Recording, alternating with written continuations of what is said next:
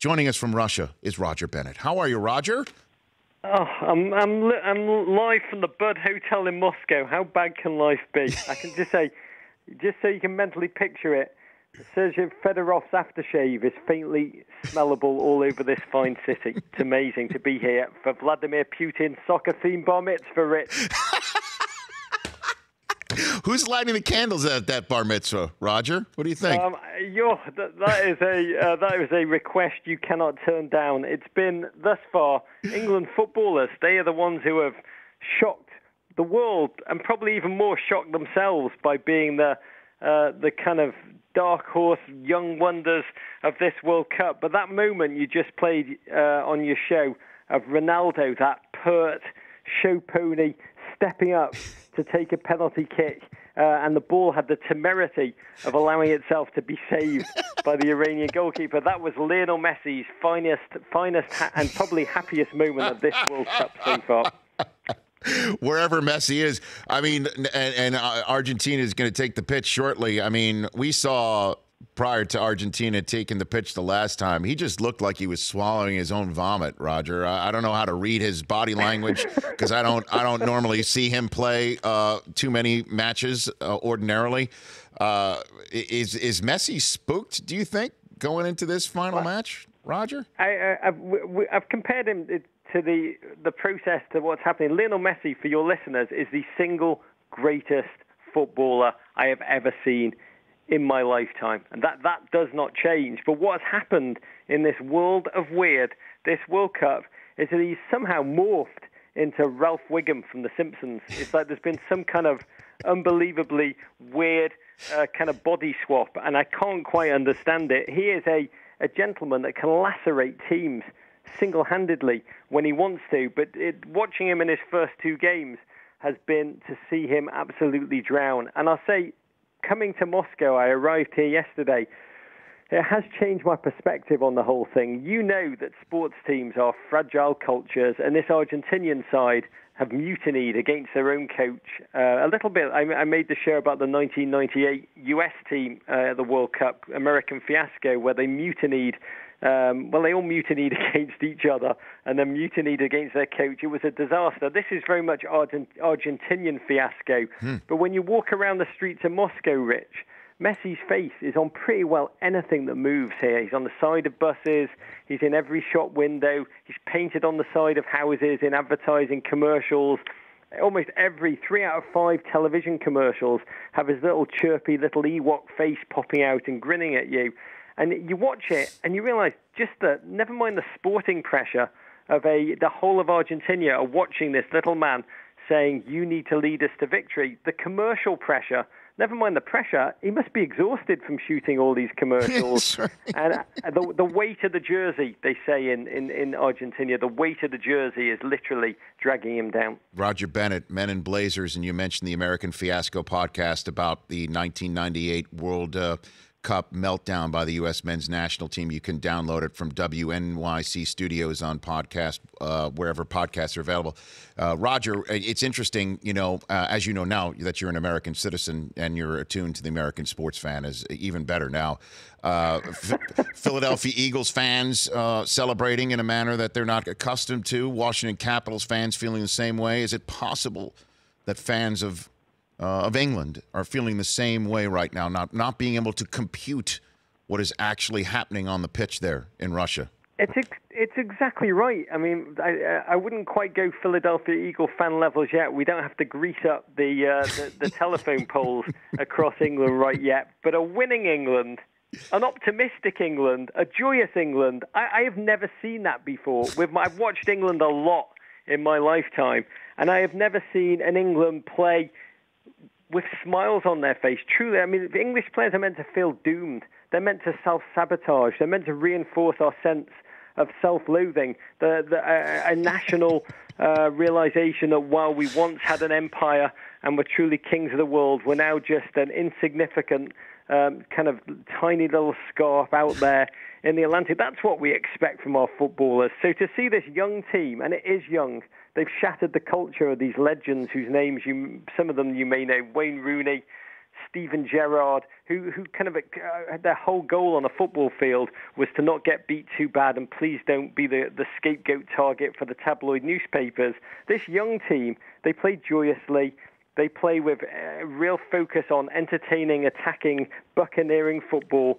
And to see this young man, whose name some of your listeners may recognize, Harry Kane, a young striker who has been made captain, and he's thrived under the burden of captaincy, which is meant to be like a pair of concrete shoes for those doomed to wear the captain's armband. It's honestly, I would say Duke of Wellington, I would say Winston Churchill, and I would say Harry Kane. He's in that ether, and I'm not being hyperbolic, I'm not exaggerating. He's the Harry, the what's-her-name probably meant to marry. Roger Bennett here on the Rich Eisen Show. Which is the best side that you've seen so far? It seems like, again, a wide open, parity-filled cup so far. So who do you... It is. It's also a World Cup of joyous attacking football. Normally, the smaller teams, Iran, Morocco, Peru, would just try and batten down the hatches and play, focus on Buddy Ryan style defensive football. But they haven't. Maybe because America aren't in it, the world's one true superpower on the football field. They're like, you know what? America aren't in it. We've got no one to fear.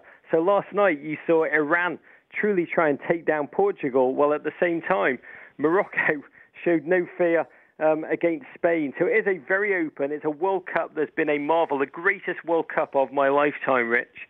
And I say the team that have truly caught the eye, as Argentina falter, as Germany truly falter, has been Mexico. I mean, a remarkable team to watch. This is a team, you love curses in American sports, the curse of the Bambino, the Madden curse. This is a team that in their last 6 World Cups, their last 6 has gone out at the very same round in ever more tragic ways, the round of 16. They're led by a Colombian manager, Juan Carlos Osorio, who has been despised by the Mexican fans. They've chanted for him to be fired. He shows no respect for the true legends of the team. He kind of benches them. He keeps tinkering with tactics. The relationship between the fans and him has really burnt out. He's come on our show a number of times and he said, you know what, I'm only focused on my team. I don't care what the fans say. At this World Cup, the fans have chanted his name with glory as his team shocked Germany and then stopped South Korea with 2 very different performances, one counter-attacking, the other deeply aggressive and controlling of the ball. They love his tinkering now. They love his creativity. And to watch a man vindicated before the eyes of his own fans has been very moving humanly. And he's talked a lot about the job he wants in soccer, Juan Carlos Osorio, which is ultimately to be the U.S. manager, and to think about what he could do with our nation, with our team, with our players. It's hard not to watch Mexico thrive under his watch and think what could be in the United States. And yet with Germany scoring one of the 5 stoppage time game-winning goals this World Cup, which is the most since 1966, Mexico could still be out. If it wasn't for that last goal by Germany, Mexico would be through right now. So there is a possibility somehow, some way of a nightmare scenario coming up when that group gets on the pitch Wednesday, Roger. Yeah, the Germany-Sweden game, for those who didn't say it, unbelievable. Sweden were beating Germany. Germany are Darth Vader. You do not beat Darth Vader very, very often.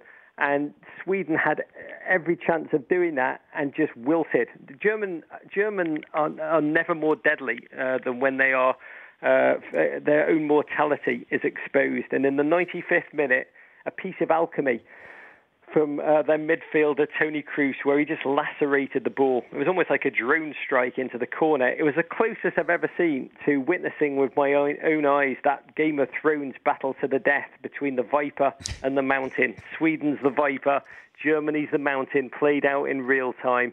It was crisis averted for the Germans, but their problems, and there really are problems, you see them in American sports, the locker rooms that are divided between the old guard and the new guard, between the kind of flash newcomers and the more stoic veterans.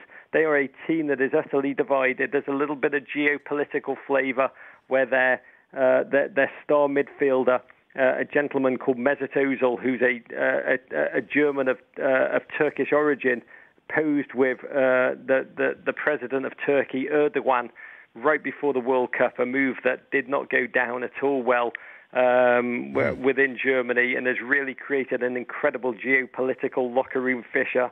So the problems with Germany will not go away, and this is going to be a World Cup where a team that has not won before very much could. There's a lot of eyes on Belgium, who are playing some of the most rippled, joyous, true collective football. And so, as I said earlier, Rich, this is the single greatest World Cup of my lifetime, and I just want it to be hooked right up to my veins. I love it. Me too. I've really been enjoying it. Last one for you, Roger Bennett, sure. Men in Blazers. Last one for you. You can't see unless the Rich Eisen show is on in Russia, unbeknownst to me. But I am, in fact, asking this question, clutching my Bilf Life mug that you were kind enough to send me. You and Michael Davies sent me with the Men in Blazers logo, the crest on the other side, Bilf Life, which the B stands for bald. Everybody else, I think, can understand what the rest of it is. So I ask you this, Roger Bennett. How in the world do these players and refs and officials run around as they do for as long as they do, breaking as much of a sweat as they do, and their hair is perfect? What is in the pomade? What are they using in their hair to keep the part so chiseled throughout an entire World Cup match, Roger?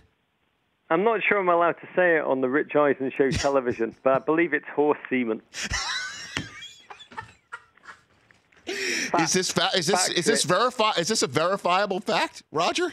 Is it? Fact. Yeah, they sell it here in Moscow in many stores. It's in the FIFA shop.